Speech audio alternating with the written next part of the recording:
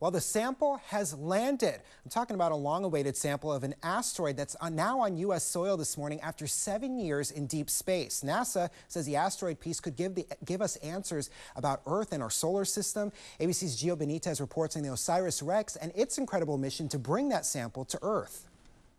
This morning, OSIRIS-REx speeding back to Earth after a 4.4 billion-mile journey through space, and just moments ago, celebration inside Lockheed Martin's Mission Control in Colorado.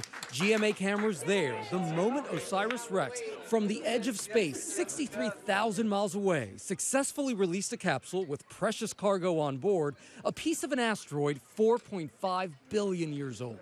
Missions like this and telescopic observations help us characterize these kinds of objects. The mission will conclude 7 years of research worth over $1 billion to capture samples of the asteroid Bennu, which scientists hope will help us understand the origins of life on Earth.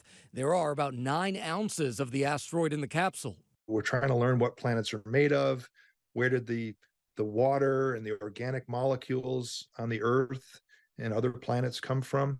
And here's some samples of that are going to come back to the Earth to be studied in laboratories all over the world for decades. Studying asteroids is critical for hundreds of scientists around the world, in part because of the fear that one could collide with our planet. Remember that scene in the hit movie Armageddon?